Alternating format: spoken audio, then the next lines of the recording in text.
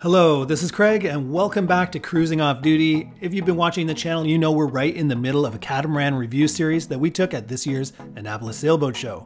On the screen, I'm going to throw up some images of the previous catamarans we've covered in previous episodes. If you haven't seen those episodes, definitely go back and check them out. We'll also make a playlist called Comparing Catamarans. You can check that playlist and watch us right from the beginning through the whole series.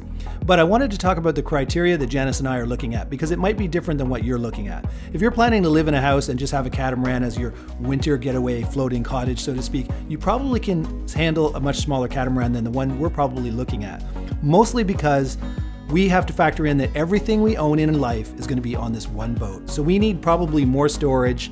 Definitely we're going to have every toy like stand-up paddle boards and maybe scuba equipment, scuba compressor, all that has to fit on this catamaran. So we're looking into factors like how much storage capacity does this boat have? We're not so impressed by catamaran speed. You know, some of the fast cats are great if you have that as your winter getaway. You don't need a lot of storage capacity, but you want to get from A to B quick because you have a limited vacation time. We're on a kind of more slow pace plan where when we're retired, we're going to move slowly from island to island, and about 90% of our time will be at anchor, so it's more important that we have the space and the comfort than we have that cat that can really fly. So keep that in mind. It might be different for you. As you can see in this episode, we're going to be talking about the Fountaine Pajot Astrea 42 foot, and it's maybe the right size for us. But before I talk about that boat, we want to talk about price, because if I don't mention price at some point in every episode, people send me multiple comments asking why I didn't talk about price. I've always been reluctant because these production boats come pretty much with nothing from the factory.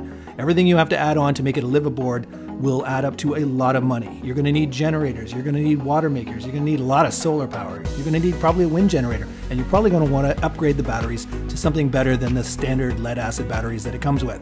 So I have no idea how much money you're going to spend after the cost of the boat from the factory to get it to be a full liveaboard, so I've been reluctant. But I will do the legwork and I will go on Yacht World and show you what some of these boats are selling for now.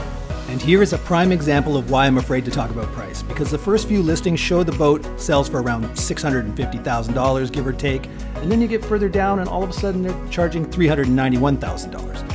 So obviously a lot more research would have to go into each boat. Chances are the one that's $391 is completely stripped with like no extra features at all, and the more expensive ones come with some features added. Then again, who knows? So buyer beware, get in there and look for yourself, but there's a pretty big range of prices for this boat. Let's get on to the walkthrough of the Astrea 42. We're about to go on the Astrea 42. Been waiting in line, but we're next. Finally on the Astrea. It's very nice back here. Not too shabby? No. Not too shabby. Beautiful sitting area. It's got some extra bench seating with an extra lazarette over on this side. And then also a chaise over here.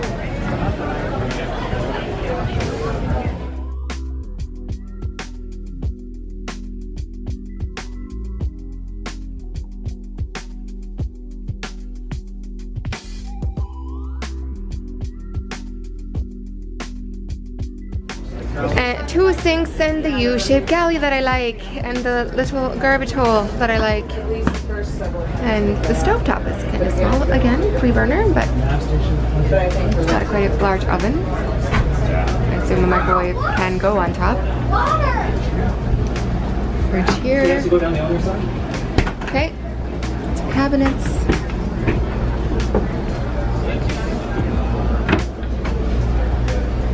One sink is pretty small, but at least there's two. Fridges and freezers over here. The TV hole over there. Janice will go down the owner's side. Janice and I walk around with separate cameras. I'll often give my opinion, and then you'll see the same footage again with Janice's camera with her opinion. This is the owner's side on the 42. Looks really nice. A big, wide area. We've got a little desk here. Some closet space here, some more storage here, and then the head. Ooh, just a toilet. So it's one of those water closet by itself ones.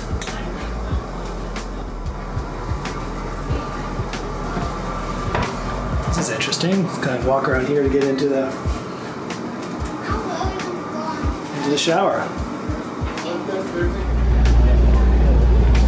Beautiful aft cabin, lots of windows, good access, by storage underneath, some good shelving here. Go into the head.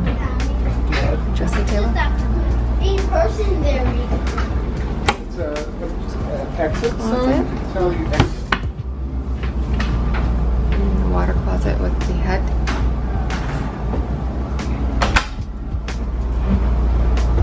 Lots of cabinetry and storage. This is an interesting layout for a head. Yeah, you gotta This is walk new. around. Yeah, this is lovely actually. The storage is in the forward instead of the shower. And the shower is kind of an open concept, no door, but you just walk around the glass partition and the shower's here. It's kind of narrow. Definitely be bumping my elbows. There's tons of counter space and cabinetry. And a very large sink. It's a beautiful sitting area. The upholstery. Big windows. Nav station. Semi-facing forward. A lot of surface here.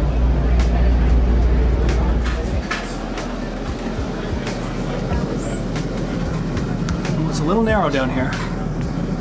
Little narrow.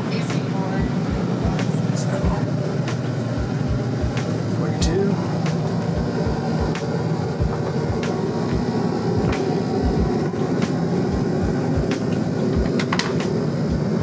And a separate shower. Well, you come in here if you want and film. Yeah.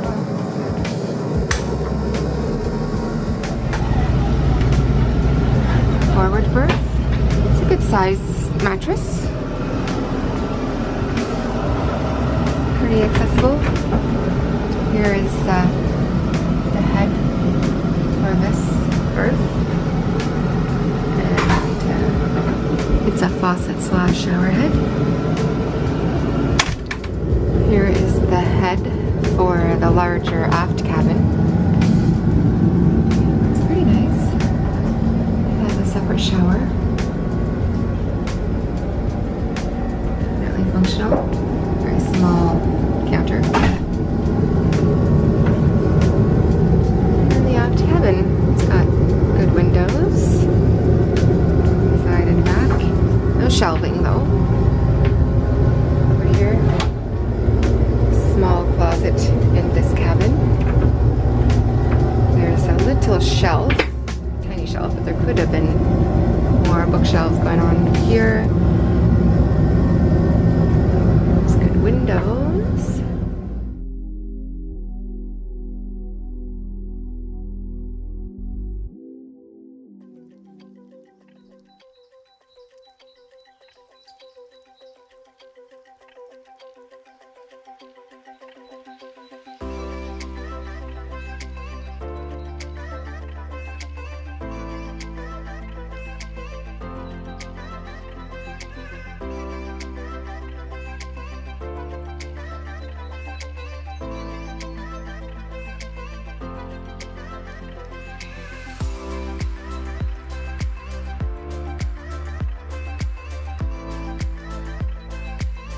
Sports seat, but with a soft bimini. We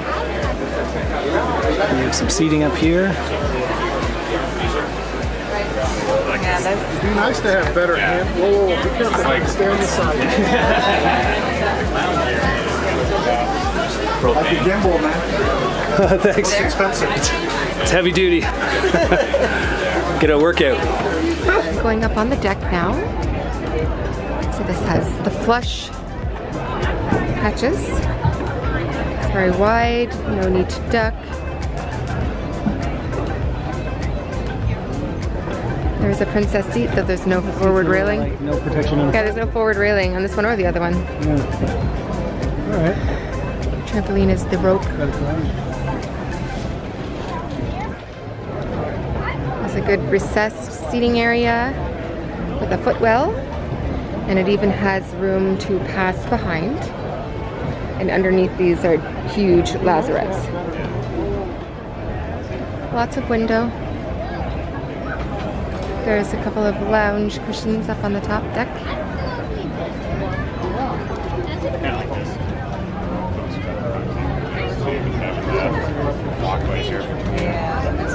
It's a sport cockpit, a very nice layout of it. You can walk right through it, and the seating is behind. And it has a little staircase access. Steve, the top deck in the room. Down here. All right, we just got off the Astrea 42. I thought it was pretty good. What did you think? I liked it too. Yeah. I could work with that.